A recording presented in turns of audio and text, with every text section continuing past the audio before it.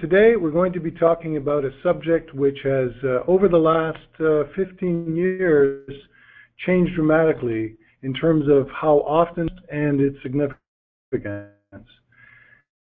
In performing testing in the field, winding resistance was considered a more rare test that we conducted as we could, but it was very difficult to do as we did not have the same types of equipment that are available to us today. In looking at this first slide, what we're talking about is not such a simple device as we think of when we see a transformer. The transformer is representative in a very complex or in a complete manner, and the complexity other than the winding resistance which we seek to achieve is shown in the reddish colors. The other components do affect our resistance. We'll talk about some of those methods of improving that, obtaining the results in a. Why we actually test winding resistance is quite clear. It has proven to be a very good diagnostic tool and one that gives us predictive values that we can use in determining the future direction or required maintaining our transformers. We see tap changer tap changers especially. This is the only moving stresses, and so it becomes the primary reason we perform. And we will focus on this area as well. We also want to detect or locate partial dead or dead shorted turns.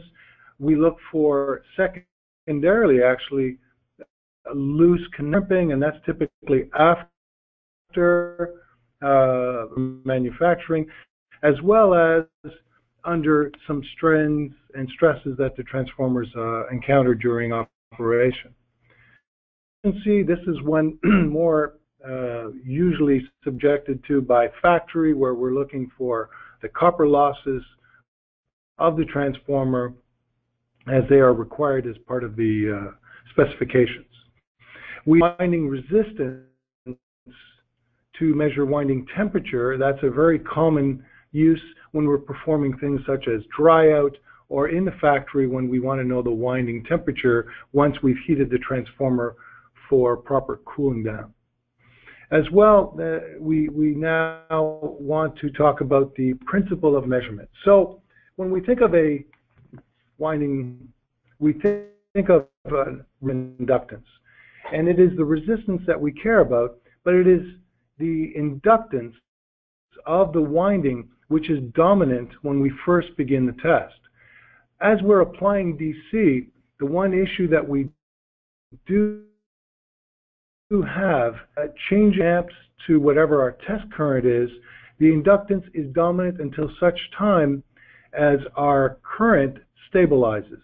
And once it stabilizes, then we are left with just and the resisting itself together with the tap connections. And with that, if we have the current and we have the resistance or the voltage, we now are able to determine the resistance. And this is a principle of measurement which many of us are commonly understanding. Well, when we're talking about this, technically what we need to do is we need to change the current to be at 0. So for it to be at 0, we need for the transformer core to saturate. In order for the transformer to saturate, we times seconds. And in the seconds, that is the time that is required. And if you look at this picture in front of you, you will see that the amount of time needed would be higher, as your experience would tell you, based on, in this case, the voltage rating of that transformer. The time to stabilize might be very different from something like a pull top or even any of your small power transformers.